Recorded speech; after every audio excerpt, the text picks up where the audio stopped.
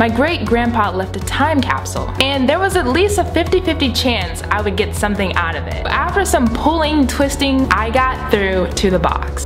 I was pretty confused at first, because there was like 5 things in there. Most importantly, a VHS tape with my name on it. How the heck was I supposed to play this tape? I was curious to see what was on the tape. So we put the tape in and we pressed play. What's up you guys, welcome back to my channel, it's your girl Mia. For my TikTok peeps, you already know the deal. I posted a story on my Tik, and you guys wanted the full version of the story. And for those that randomly found me and have no idea what I'm talking about, just sit tight and enjoy the ride. I'm gonna give you guys a little refresher slash a backstory to this story time. There's this room in my family's house that has always had a squeak on the floor, and none of us have paid much attention to it because, you know, we never really thought much of it. Okay, so here it is.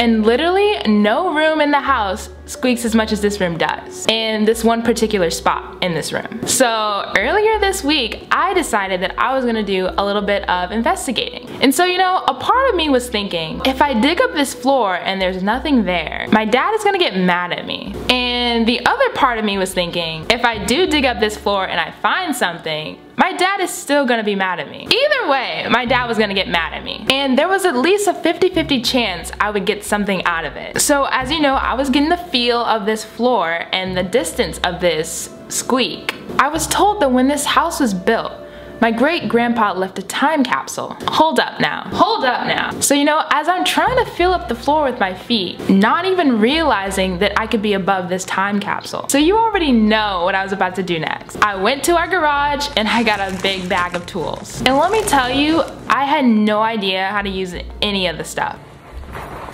And I tried to remember all the times I've watched my dad use these tools and nothing was coming back to me. So after 10 or 15 minutes of playing around with these tools, you know, I finally got somewhere. And I put on my protective eyewear and it was go time. And I put a piece of paper on the carpet where I thought the time capsule was, and I put an X in the center. And I took the drill and I drilled through that. And once I got through there, I took a pair of heavy-duty scissors and I cut my way through the carpet. So after some pulling, twisting, turning, and cutting, I got through to the box. And when I pulled the box out, it looked a bit untouched and actually in pretty nice condition. I mean, which I kind of expected because no one else is pulling out this box through the carpet, before me at least. So when I opened the box, I was pretty confused at first because there was like 5 things in there. A document from the moon landing, a Pac-Man joystick, a landline phone, a Las Vegas dollar coin from 1878, and lastly, most importantly, a VHS tape with my name on it. And you know, a lot of that stuff was pretty interesting, not gonna lie. But what was the significance of this stuff? Of course, as anyone else would be, I was curious to see what was on the tape. And so it was kind of interesting because my parents already had my name before I was born. So I sort of figured out like, oh hey, maybe like my grandpa knew and he wanted this time capsule to be for me. And as if maybe he left a video for me to watch once I found the time capsule, or if I found the time capsule. And here comes my next challenge. How the heck was I supposed to play this tape? My dad and I looked through the garage and we found the player to play it. Now at this point, this is a little bit nerve-wracking, you know.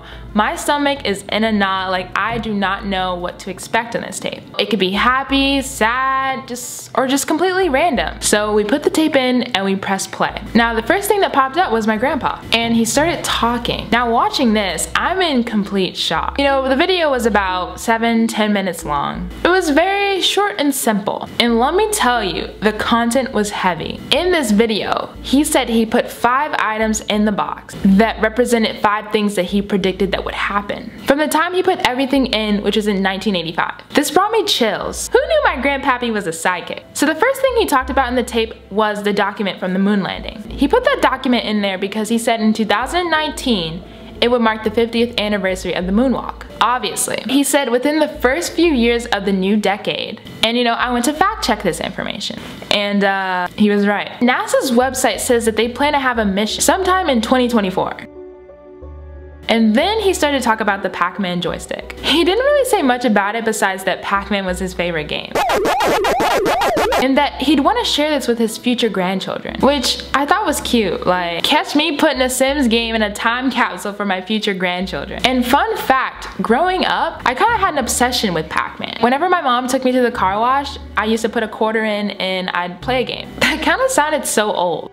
The next piece he explained was the 1878 dollar coin. He said he'd been to Vegas quite a few times growing up. You know, going to concerts, gambling, just the whole thing that, you know, 20s and 30-year-olds do. And in the video, he said that he predicted that one day between 2015 and 2020, there was gonna be a horrible event there. He couldn't really pinpoint what it was, but he had a feeling that there was gonna be a really horrific event. And he wasn't wrong. There was a Las Vegas shooting that killed 58 people and wounded over 400 at a country music festival that happened in 2017. He didn't say anything about the coin being from 1878, but either way, I was shocked. And so then next he explained the landline phone. This one was kind of cute, not gonna lie. He said that that was his first phone he ever used to call his wife. Like, literally so cute. And then, you know, he kind of went off on a little tangent about how much he loved her. Like, goals, like hashtag goals to the max. And he was saying how thankful he was to have such loving people in his life. And the next part really got me. He said if he ever had another daughter, he would name her Mia. My heart. I hope this man was protected at all costs. And the saddest thing about this all is that he'll never know that I got to be named Mia. And I realized that on the side of my tape was my birth year. I guess he was hoping for me to be born within the next 13 years, because I was. And also 13 was his favorite number, apparently. And before I can even eject the tape corroded right before our eyes. However, on the bright side, he got his wish and I got mine.